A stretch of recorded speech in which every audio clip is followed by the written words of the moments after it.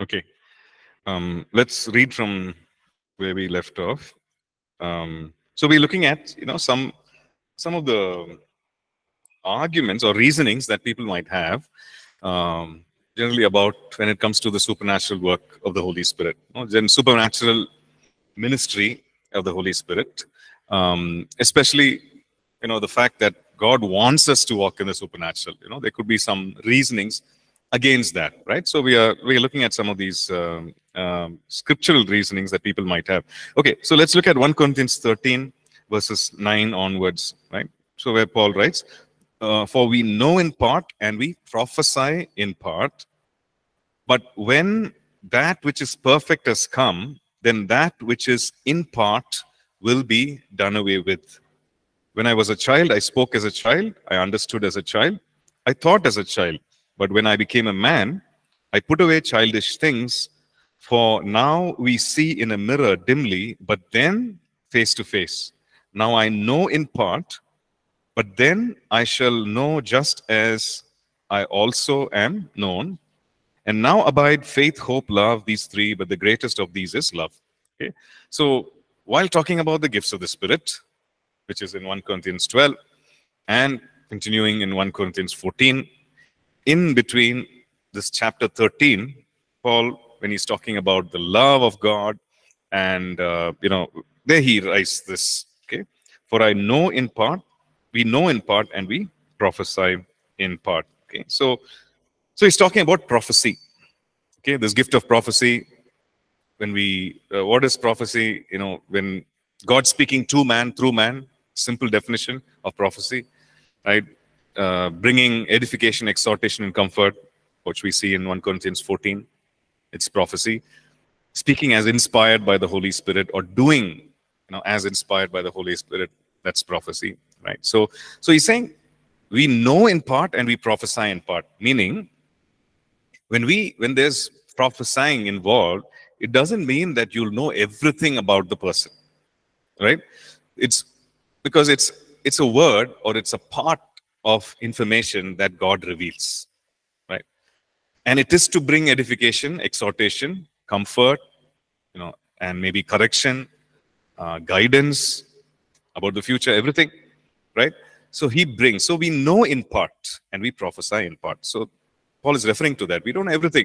We don't know phone number, address, date of birth, everything about the person to whom we are prophesying, because it's only what is revealed by the Holy Spirit, and it could be just a part of it, a part of the information, right? Okay. So he says that when that which is perfect has come, that which is in part, which is prophecy and maybe, all the gifts of the Spirit, that will be done away with. That there will be no more reason for those gifts to be there. So what is he talking about when he says that which is perfect has come? Okay. So in 1 Corinthians 13 and 10, okay, so let's look at, we looked at that, right? When that which is perfect has come, that which in part will be done away with. So the thing is that people think, okay, what is perfect? Okay, what is perfect? God is perfect. Jesus is perfect. The Bible is perfect, right? So we have the perfect word. We have the Bible in its entirety, in its fullness. So there is no more requirement for the gifts of the Spirit. Like, there is one understanding. There is one school of thought saying that which is perfect has come. That is what Paul is referring to. People say that the Bible has come. Bible is there. Therefore, there is no need for this prophecy and all these things, gifts of the Spirit. Okay? But, it is true that the Word of God is perfect. It is true that it is infallible, inerrant, right? There's no error, right? We know that it is the Word of God. However, he explains what is this perfect. Okay, let's look at that. Verse 12.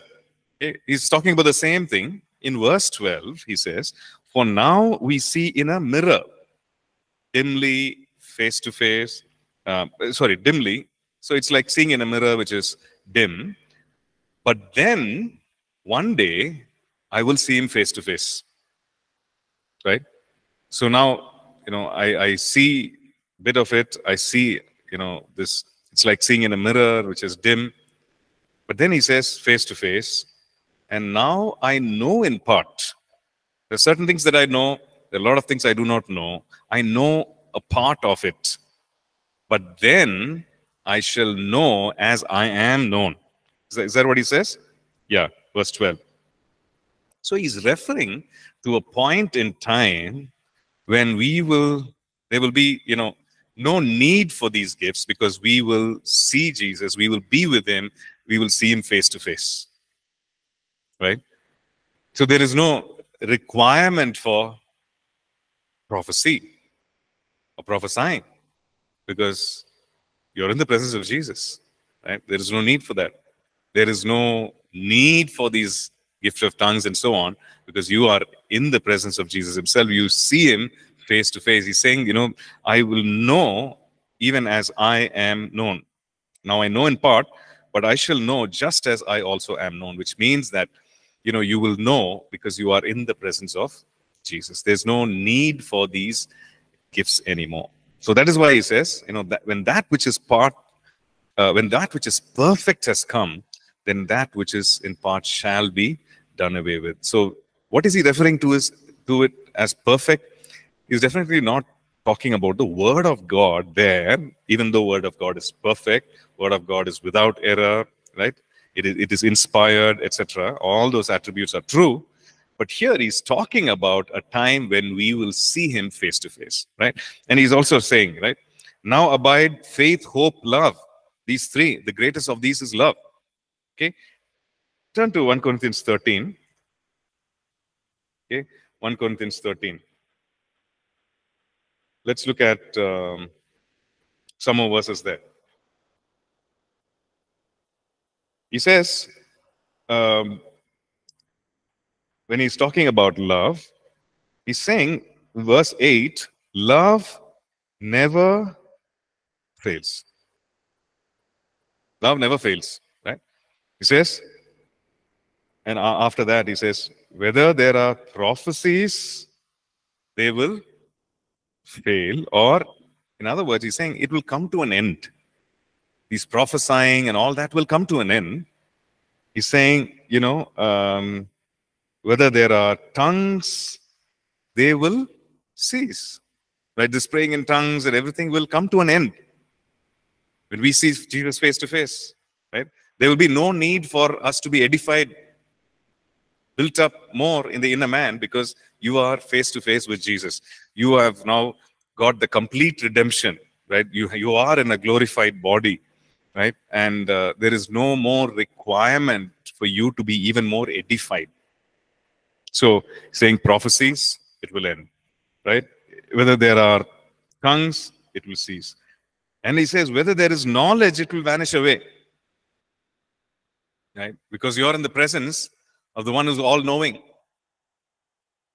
So he's saying he's looking at a future time when we see him face to face. He's saying all these things will come to an end, but love, that will remain. Right? That's the very nature of God. That's the very heart of God. So that will continue to be there. That will not end. So when he says, love never fails, he's talking about that. Love never comes to an end. Here and even in eternity, it will continue to be there. These gifts, there is a time, date, on it. Beyond a point, it will, it will cease. It will stop. So that's what it means, right? So some people have taken it to mean that, yes, prophecy will cease, tongues will cease. Why? Because the Bible has come. We have received the perfect word. But if you read through, that is not what Paul is saying. That is definitely what Paul is saying. Because after chapter 13 comes what? What comes after chapter 13? What comes after 13? 13 के बाद क्या है? Gifts of prophecy 14. and After 13 comes 14, right? So Paul is not finished. He's not done yet. He's continuing with chapter 14. And he is explaining again. He's continuing with the gifts. He's saying, hey, this is how you work with tongues. This is how you prophesy. This is how you do it in a collective setting. And finally, he ends chapter 14 by saying, desire earnestly to prophesy.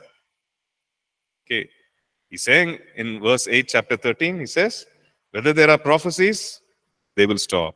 But what is he saying at the end of 14? Desire earnestly to prophesy. 14 verse 1, pursue love, desire spiritual gifts. So he's continuing. He's saying, this is the life, normal life of a believer, that they will manifest the power of God through these gifts. Okay, right. See some questions here. Okay, no questions. Sorry, did someone say something? Gertrude, did you say something here? I thought someone said. Pastor, no. No, okay, fine. So this is the thing, right? So this passage normally is used to say that all the work of the Spirit has come to an end. Okay, it is what we call as a cessationist theology, that everything has come to an end. Now we do not need the gifts of the Spirit or the power of the power, not the power of the Holy Spirit. Mainly, they talk about the gifts of the Spirit, right? So we see that Paul doesn't talk about that. Okay. Then another argument about the supernatural or the gifts of the Spirit could be, hey, what if there is a counterfeit? Right? See, what is if it's a counterfeit gift? What is if it's inspired by Satan? What is if it's something that is not of God? Okay, and you get deceived and you get fooled. Okay, the first one, of course, is that when we ask the Father, he does not give anything that is harmful to the children. We are putting our faith not in Satan, we are putting our faith in Jesus. And he's the one who baptizes us with the Holy Spirit. The Father is the one who sends the Holy Spirit, the gift of the Holy Spirit to us. So we can trust in him absolutely. If we trust our earthly parents, we can trust our Heavenly Father even more. Right? We can trust him. Then the second thing is about the counterfeit, meaning, 2 Thessalonians chapter 2.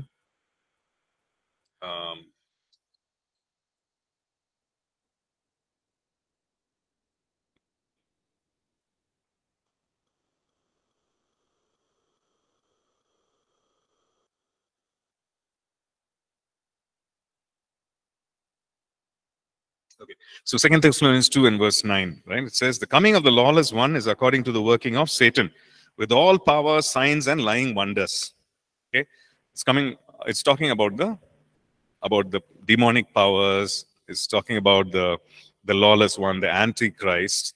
It's saying that it is like this, with lying signs and wonders. Okay, which means it's not from the true source, it's not from God. Okay. 2 Corinthians 11, Paul himself says, for such are false apostles.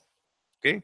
2 Corinthians 11, verse 13. Such are false apostles, deceitful workers, transforming themselves into apostles of Christ. For no wonder, for Satan himself transforms himself into an angel of light. Right? So it's no wonder that the ministers themselves transform themselves into just like how Satan into ministers of light, while they transform themselves into ministers of righteousness, whereas they are empowered by the enemy. Okay, so now so this is the thing, right? So it is true, these two scriptures are true, right? Where Paul is warning the church that there will come a time that there will be a counterfeit. There are people who do these things, and the source is not the Holy Spirit, source is something else. Okay, it is the evil one, empowered by the evil spirit. The lawless one will come. Okay. Now the practical understanding we should think, in today's world, we have our actual real money. We also have counterfeit money. Yes or no? Right? Sometimes we give money and then we give it in the petrol bunk, pay, and then they say, no, this is not real. Or you give it in the bank and they say, this is actually duplicate. It's counterfeit. Okay. So because there is counterfeit, do you stop using the real thing? Question. Right? Let's say 500 rupees notes, counterfeit is there, right? Do you stop using 500 rupees notes? Do you stop using 100 rupee note because there are counterfeit? You will still use it. You will still use the real one. You will not, you will be careful, right?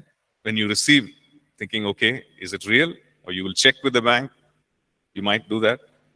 But you will not stop using the real thing just because there is a counterfeit, right? So that's the thing.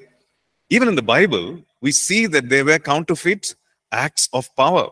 Okay, for example, if you look at Moses and the magicians, Moses goes to meet the Pharaoh, Egypt, right? We read it in Exodus 7. Okay, so what was the miracle?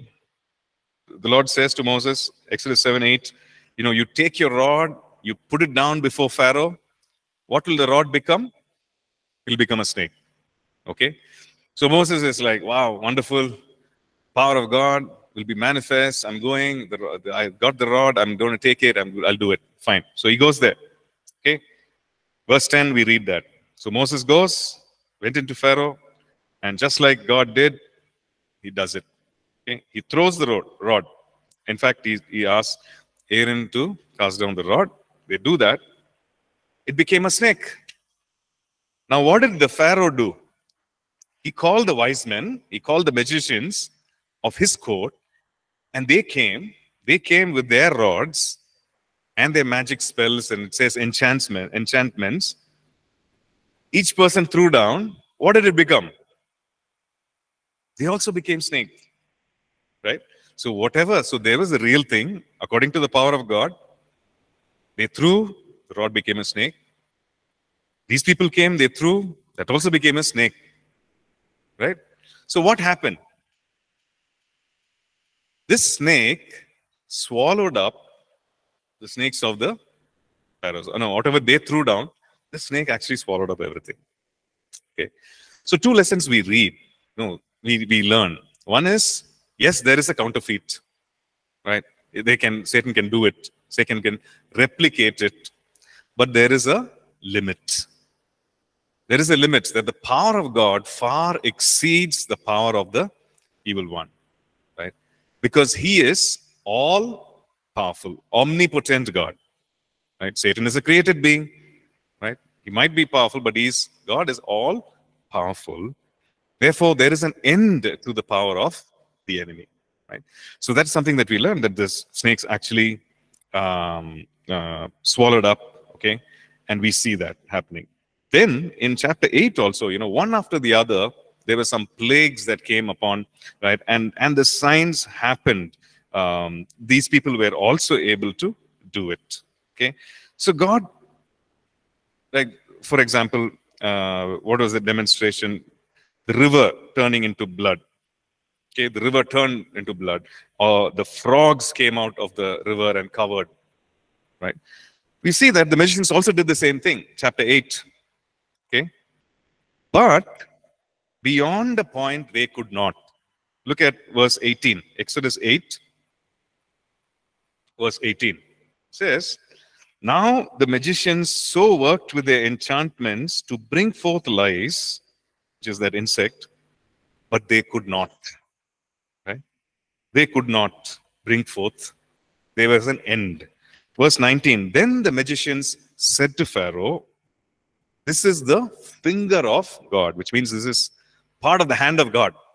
Finger is part of the hand of God. This is the power of God, right? This is the finger of God, but Pharaoh's heart grew hard and then he did not heed, right? So this is something that we learn, right? So God did not tell Moses, stop. Moses, whatever you're doing, they're also doing. So please stop it, right? I don't want people to get confused. God didn't say that. God just said, you continue. Whatever I told you to do, to press into the work of the supernatural, you do it, right? So God did not stop. So he continued, and there was an end to the power of the demonic. There was an end to the demonic power, satanic power. Whereas God's power was more. So that when they continued in the supernatural, obeying God, The magicians themselves said, hey, we cannot match. We cannot do this. This is the power of God. So there's a lesson for us, right? There's a lesson, and we see, all these other Old Testament about Elijah, the prophets of Baal, and so on, and also the ministry of the Lord Jesus. In fact, they accused Jesus, right? One of the things that they said, he does these things because Jesus delivered the person from an evil spirit. And then what did they say? He does it by the power of Beelzebub, right? Just the prince of all the demonic powers. Jesus doing by that power. They accused him, right? So did Jesus stop walking in signs and wonders from that day? You don't see him doing that. He did not, right? He continued doing the works of the Father. He continued manifesting what he came to do. He continued the good works, the Bible says in Acts chapter 10. He did the good works and healed and brought about, they healed everyone and brought about destroy the works of the enemy. Okay, so Gertrude, we'll just come to that. What your statement is. So that's the thing. So we see several instances of counterfeit, so that should not stop us from pressing in to the supernatural or believing God to work the supernatural in and through us, because it is for the believer. Okay. So any questions here? Gertrude, you said you have a testimony of false prophecy. Okay. Yes, Pastor. When I was in USA, my daughter was not well, Yeah. and there were on WhatsApp there were prayer requests. If anybody wants to be prayed. So I Yeah. had sent a message to one pastor, and he called me. He sent me a message that I have to pay $250 because he got a word from God that he has to go to the mountain to sacrifice and offer spiritual oil and spiritual belt and something he told me, and Right. then I said I knew it was what he's telling me is wrong. So I wrote to him and I said, when Jesus has freely given us, why are you charging? I said. Right. Jesus said, I have given you freely, freely receive and freely give. Yeah. So then he said, no, this is the word I got from the Lord, and that I have to do this because there is generational curses, and he was explaining so many things. So I knew in my heart it is not the right thing, and Yeah. I blocked him. Right. I Right. blocked him, Yeah. yes. Yeah. That's right. So yeah. So there are, there's the works of the flesh. There are, again, things like this where people, manipulate.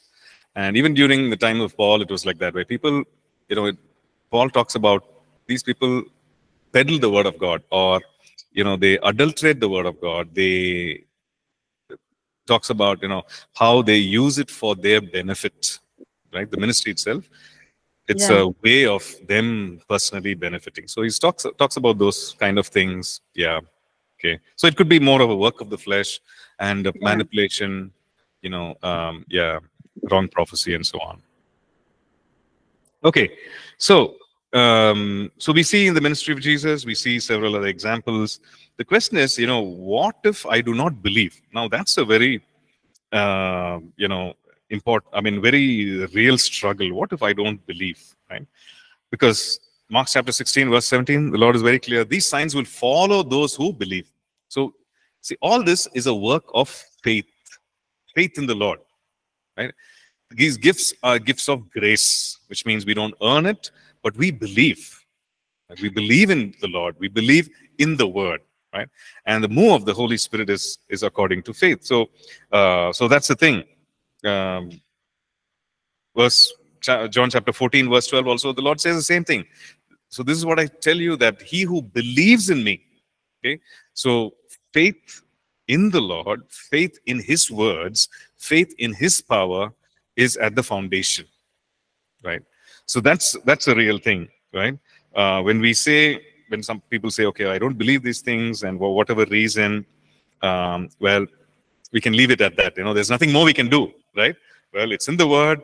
It's in the life of Jesus, and we see it. So if people say, I still don't believe, then there's nothing more we can do. But we need to understand that faith in the Lord, faith in His word, faith in His works is something that is at the very foundation of the works of the Holy Spirit through a believer, right? Okay. Okay, so this is an invitation for all of us. So I just want us to, move to another part, which is something about the gifts, laying a foundation for the gifts of the Spirit. Okay, so which is in chapter 4. If you can, because we have already covered the person of the Holy Spirit. We have already covered a few of those things. So we are directly going into chapter 4. Okay. Okay, we looked at baptism of the Holy Spirit. So we are,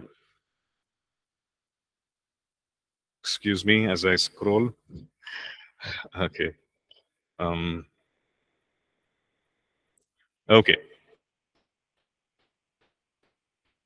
Okay, gifts, praying in tongues, etc.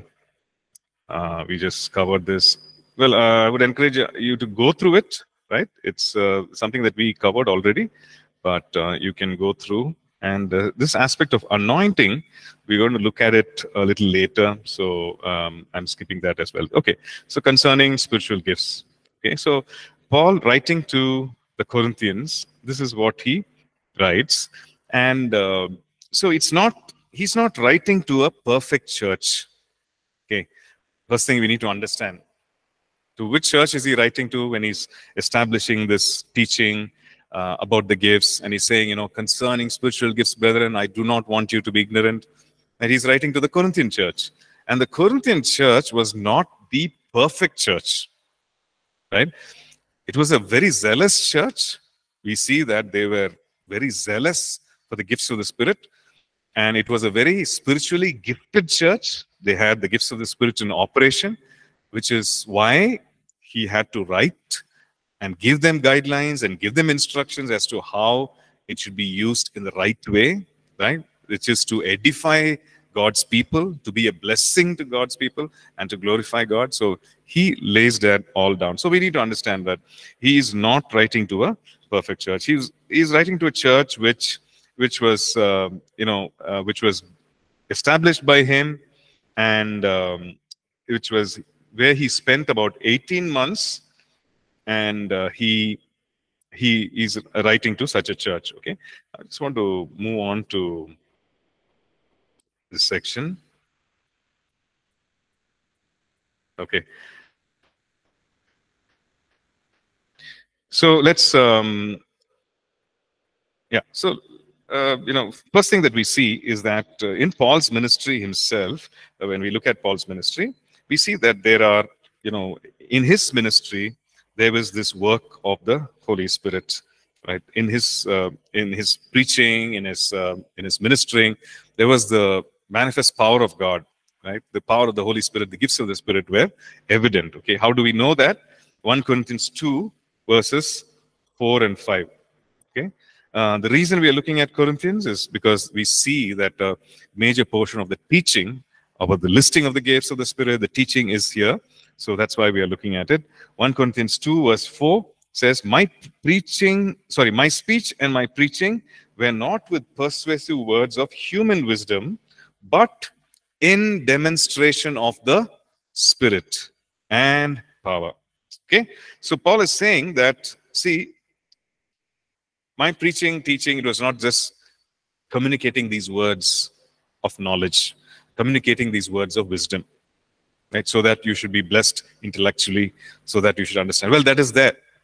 But he says, but my ministering was in the demonstration of the Holy Spirit and power. Okay? Look at verse 5. He says, that your faith should not be in the wisdom of men or wisdom of human beings, but it should be in the power of God. Okay, so he's saying your faith should be in God. Your faith cannot be in the ability of man. right? Can't be in the wisdom of man. It can't be in the ability of man. Anything that comes from man. Your faith should be in the power of God. So he says, that is why my ministering to you was not in words of just human wisdom, but in demonstration of the Holy Spirit. Demonstration means, what is a demonstration? Anyone? To show, like suppose you buy, let's say you buy a vacuum cleaner, okay? Vacuum cleaner or any kitchen item, maybe they sometimes the salespeople come, assemble it, and they give you a demo. They give you a demonstration. This is how it works. Like they say, okay, this fitting in the vacuum cleaner, this is how it does. You can take up all the thing. In case there is water, there's another kind of fitting, and it has all these 3 speeds. You use it, etc. So they show you that. They demonstrate, right? So Paul is saying, my preaching was in demonstration. I showed, right? Demonstration of what? Demonstration of God's power. Demonstration of the power of God and demonstration of the Spirit and of power, right?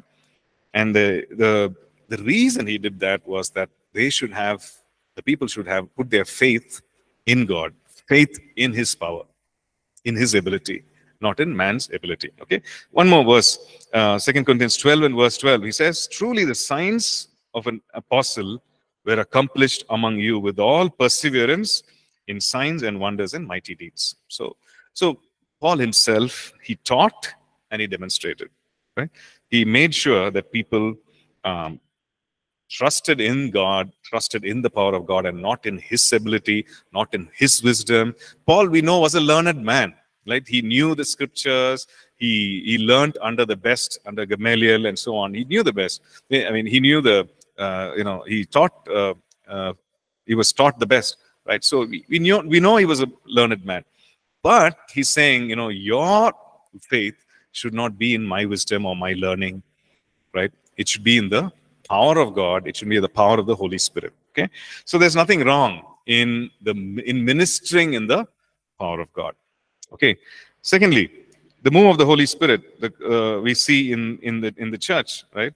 And so there was an outpouring of the Spirit. There were all these gifts of the Spirit, and so he's teaching about these works of the Spirit, right? So 1 Corinthians 12. Okay, if you go to 1 Corinthians 12, first of all, he's saying, regarding spiritual gifts, none of you should be ignorant. Okay, does that apply to us also? Yes, right? It is for us also. It's for the Corinthian believers. We are a New Testament church. It applies for us. None of us should be ignorant. We should come to a place of understanding what are these gifts. Okay, let's move on. So he says in verse 2, okay, you were Gentiles carried away to these idols, dumb idols, non-speaking idols, however you were led. So this church were people who were worshippers of idols, right? He's saying these idols could not speak, and you were actually led to them, to worship them, like, etc. You were led to them, right?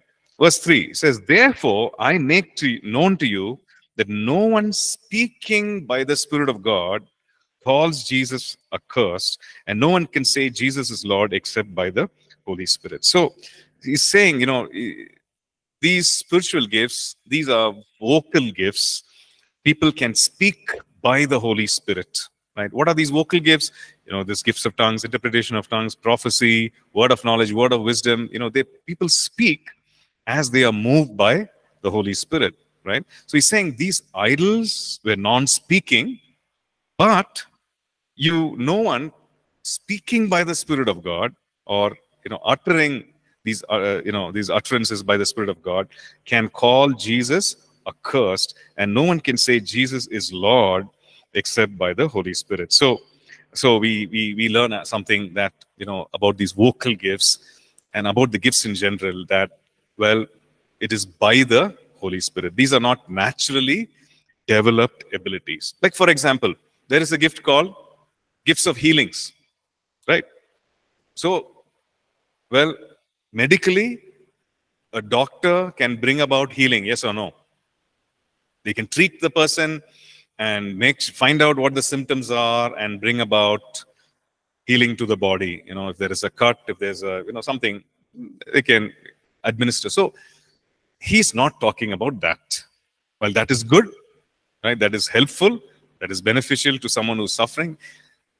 He's not talking about that. He's talking about purely the work of the Spirit and the power of the Spirit to bring about healing through the gifts of the Spirit, which is called gifts of healings. Okay, right. So we're not talking about natural abilities. We're not talking about natural gifts. Okay. Then the other thing that we see here is that our God is real. Our God is a God who speaks. Okay. Now that might seem like a very simple statement, but the fact is many of us could be spiritual atheists. Okay. Now let's just explain. In theory, we know that God speaks. Okay. In theory, we know that God is a living God. Jesus is living. Jesus is alive. He's not dead.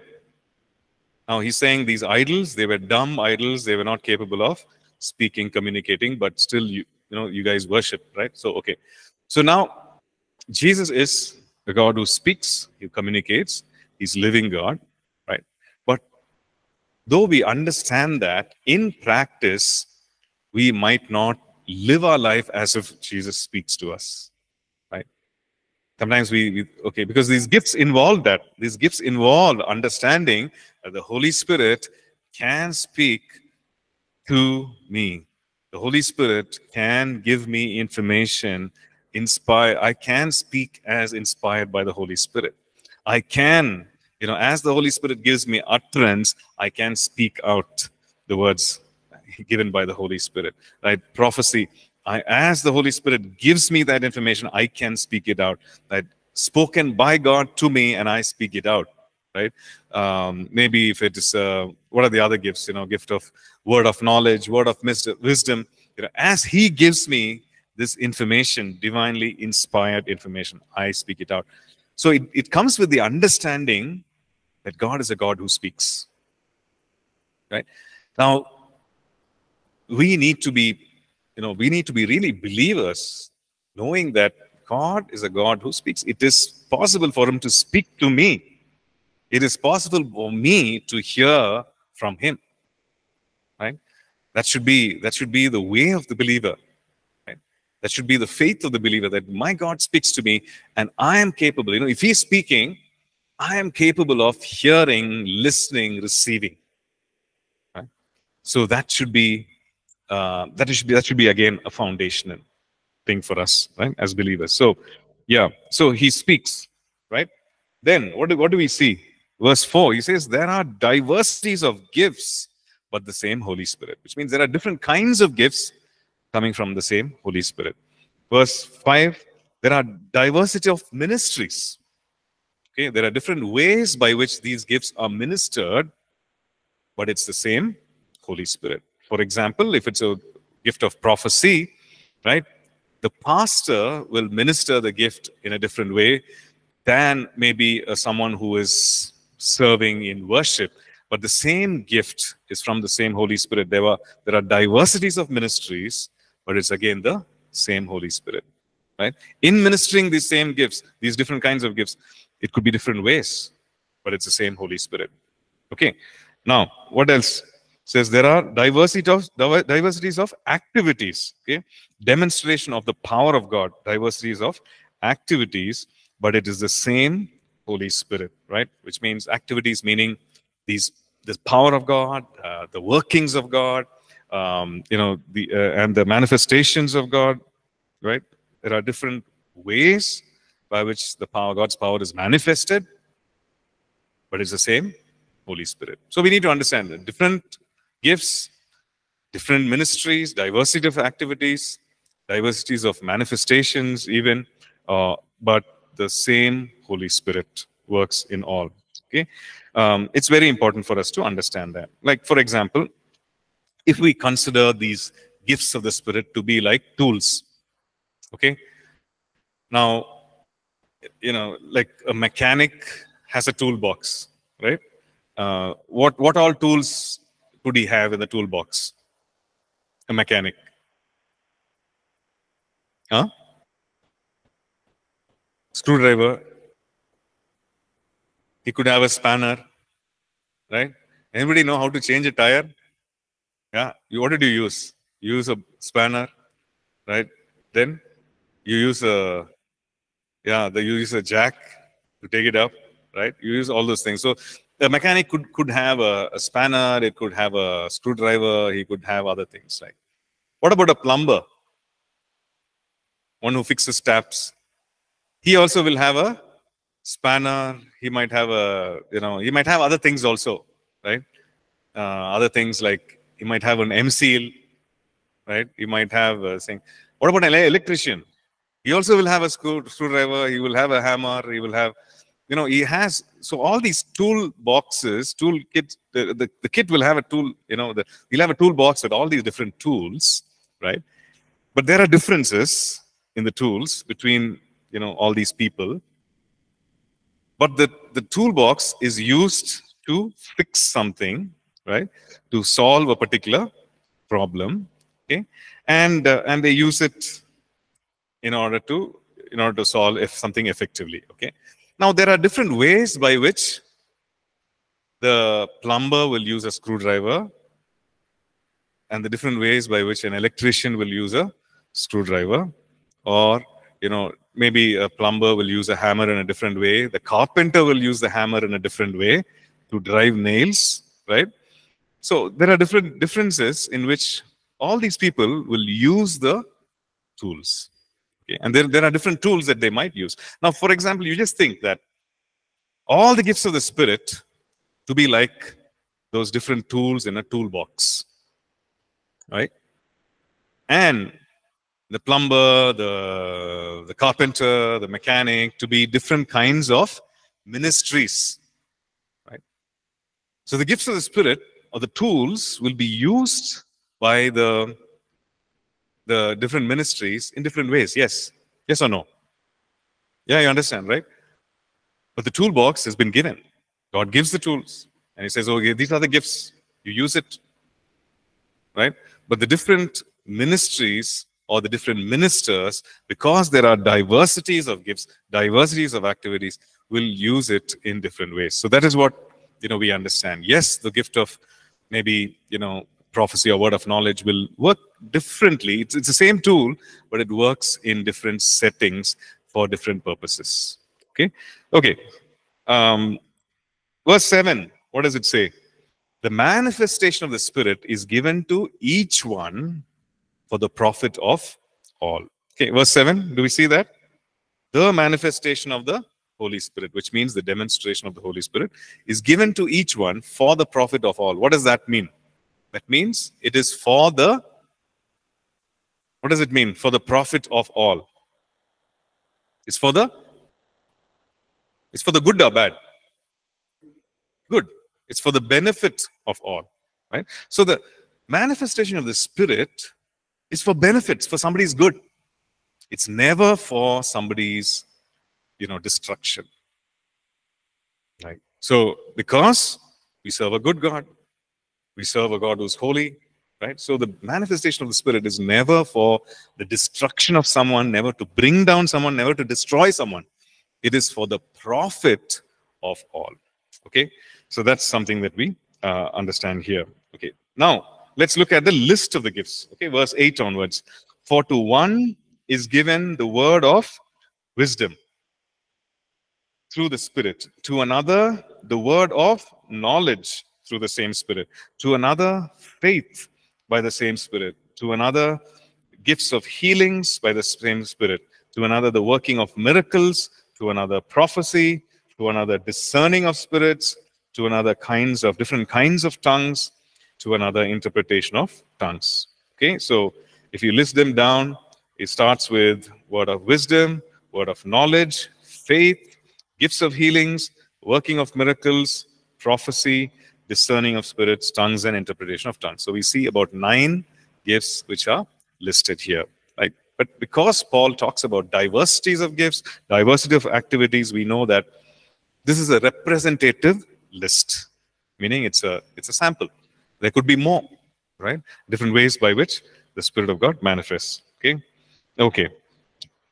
And so, verse 11. Okay, let's look at verse 11. But one and the same Spirit works all these things. Okay, it is again the Holy Spirit who works these things, distributing to each one individually as He wills. Okay, one and the same Spirit works these gifts, manifests these gifts. So, what does it mean? These gifts do not belong to the believer. Sometimes we say, no, I have this gift. That person has this gift. The other person has this gift. Right? We say that person has, this person has 2 gifts. This person has 3 gifts. That's a wrong usage, because it all belongs to the Holy Spirit. Right? He might give, he might distribute as He wills, which means according to His decision and choice. But ultimately, it all belongs to the all these gifts belong to the, or originate from and belong to the Holy Spirit. Very clear. Okay, no doubt about it at all. Okay, then distributing to each one individually as He wills, which means He distributes as He wills, and He can, at a particular time, there can be multiple gifts, one or more, or multiple gifts can be given by the Holy Spirit. He distributes individually, right? This person, this person, this person. The Holy Spirit distributes, and He's the one who distributes as He will. So there is no end to this. There's no upper limit, there's no lower limit to the number of gifts. Okay, so the gifts don't belong to the believer; they are with the Holy Spirit. There's no limit on the number of gifts. He distributes, as He wills, right? As He decides. Now, we have a responsibility. Okay, He decides, but we have a responsibility. What is that responsibility about these gifts? To manifest these gifts, we have a responsibility. What is it?